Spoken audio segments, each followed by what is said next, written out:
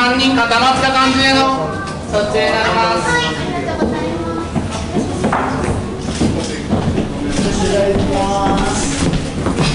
じゃあ真ん中にまず固まった状態で、はい。じゃあここはい。名前もうちょっと言う。名前ってあるの？はい。じゃあここから撮りますね。片手で顔の横です。全部右側。はい。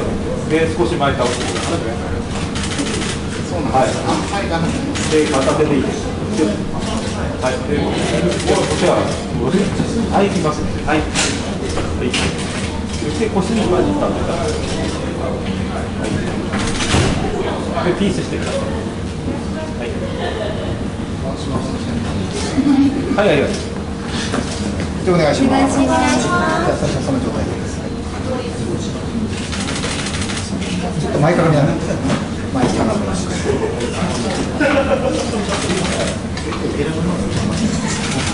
ょっと起き上がってもらってお腹の前に持ってきて、光っちゃう。そして前から。はい、そうです。はい、笑顔で。ちょっと待って、ちょっと外れて。はい、ありがとうございます。おへその辺で、グッとね、ちょっと倒していい。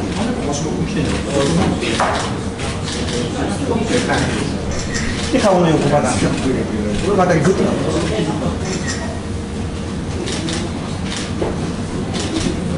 最後マイクなんです。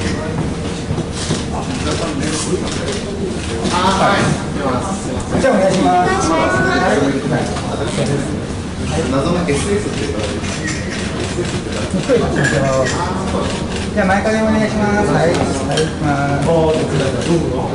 相手で V サインお願いできますか。相手で V サインできますか。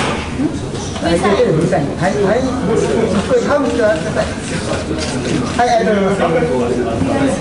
顔の横にちょっと光っちゃうんで上の方が。はい、今こっち見て。はい、ちょっと待ってね。はい、もう一回。はい、行きます。はい、はい、行きます。はい、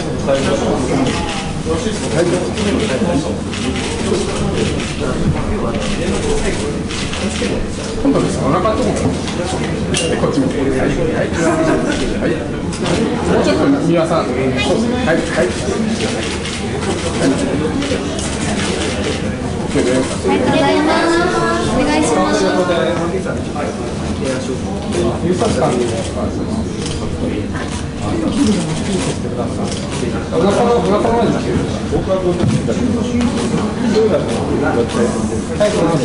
とうございます。あ、じゃあお願いします。お願いします。はい。じゃああと3人で前からもいいですか。はい。やっぱりもうちょっと顔の横で。はい。はい。いきます。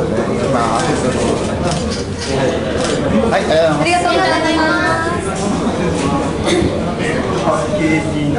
あ、すみません。パッケージなしバージョンですね。すいません、また下から。はい、ありがとうございます。お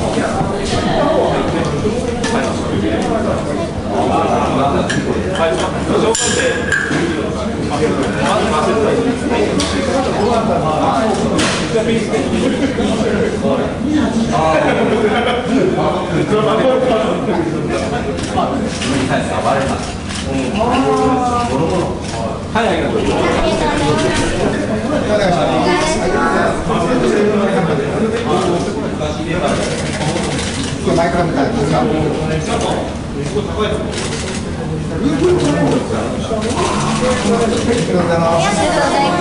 そこ真ん中でお願いします。ちょっとまたヨガだけやってもらってよろしいですか。はい、そんな感じで、ヨガのちょっとそんな感じで、はい、します。はい。もう一回ゆっくりです。はい。あと振り返りだけお願いできますか。ちょっともうちょっとはい、いきます。はい、せーの。ありがとうございます。じゃあそのままですので。はい、取ります。じゃあ普通にまっすぐで。普通に。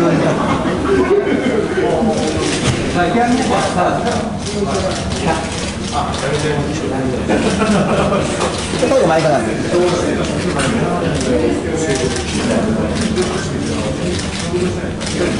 はい、じゃあまず、さっきみたいな3人で抱き合う感じです。はい、それでいきます。じゃあ今度3人前かがみでお願いします。はい、いきます。じゃああと普通に立ちで。はい。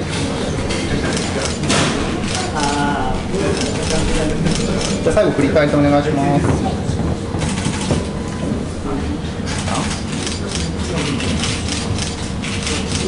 はい、ありがとうございます。ありがとうございます。よろしいですか。真ん中のハスキーに抱きつく感じ。はい、行きます。はい、行きます。はい。今度全員間隔を空けてください。はい、はい、行きます。はい、はい、行きます。はい、こっち見て、はい、はい、行きます。はい、はい、急に感覚が進まない。振り向きで。持ってみます。はい、はい、今。ありがとうございます。すみません。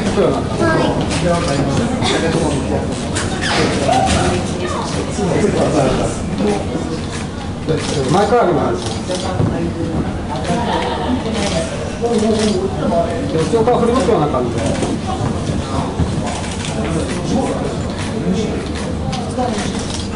ありがとうございます。ありがとうございます。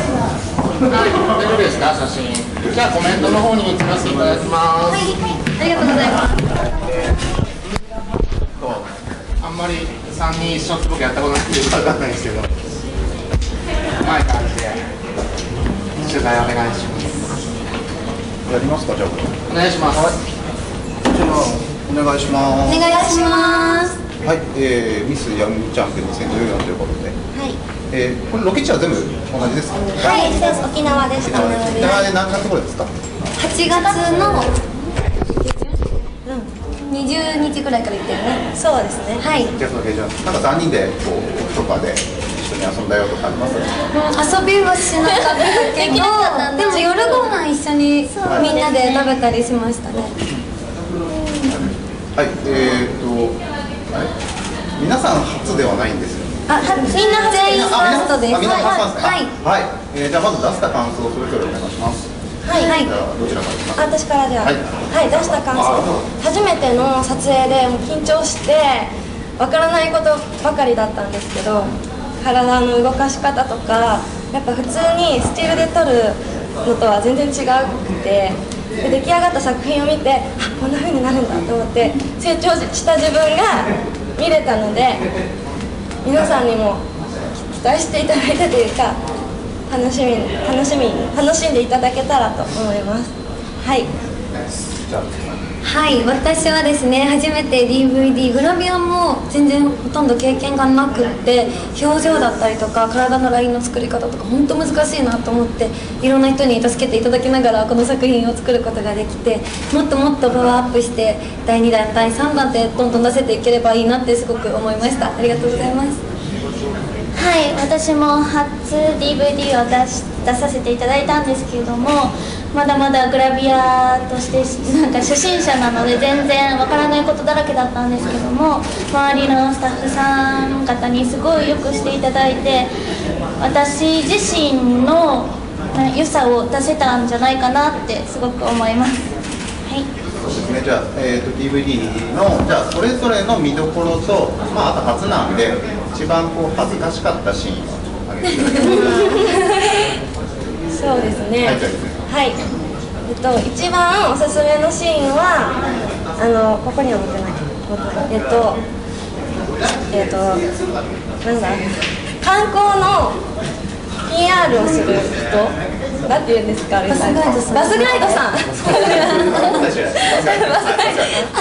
スガイドさんのなんかちょっとセクシーな感じを出したシーンがあるんですけど、結構かっこよくて、エロさもあるんですけどかっこいい感じに仕上がってたので、そこがおすすめです。恥ずかしかったことは胸で洗車するシーンがありまして、そんなこと普通しないじゃないですか。初めてスポンジにこう胸を押し付けて洗うっていう行為をしたんですよ。それがすっごい恥ずかしかったです。はい、それです。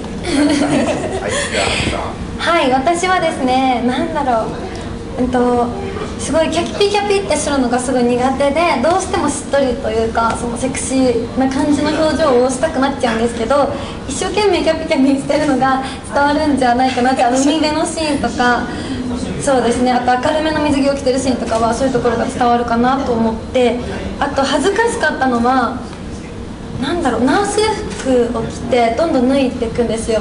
どんなシチュエーションって思いながらやってて、でしかもなんかそのスタッフさんの手なんですけど、そのお相手の手だと思って治療をしたりとか、あとイズミンは多分胸があるんで胸でスポンジをやったと思うんですけど、私多分あんまりないんでお尻だったんですよ。お尻でスポンジめっちゃ踏んで、なかなか泡立たないみたいなやつをやってて、そういうのとかが結構恥ずかしかったですね。おすすめのところは、そうですね、白いセーラー服を着たんですけども、白いセーラー服ってあんまりないじゃないですか、ないと思うんですよ。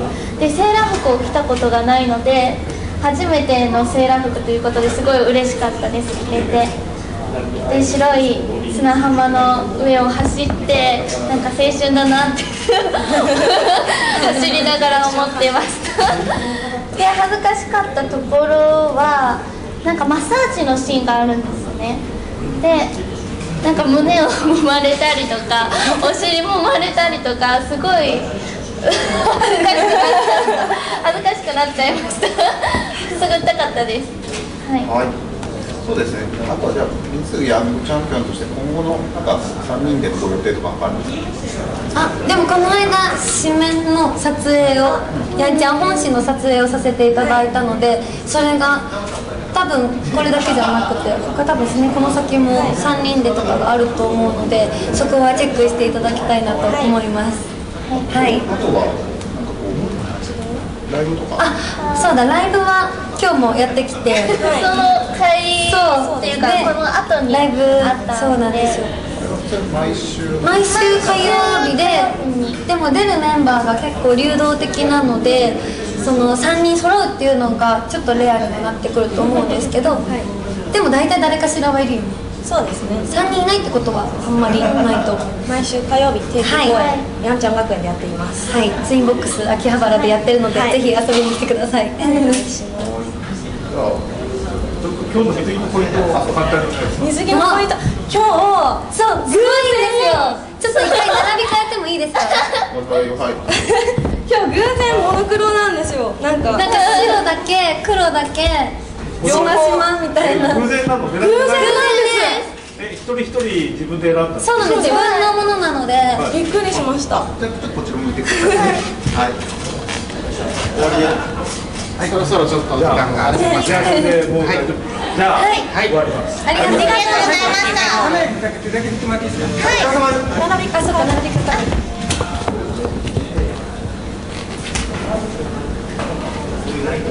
どうもありがとうございました。ありがとうございます。じゃあ、ビデオをお預かりして、じゃあ、控え室次洋服で登場になりますので、洋服で準備お願いします。よろしくお願いします。ありがとうございました。ここでお客様います。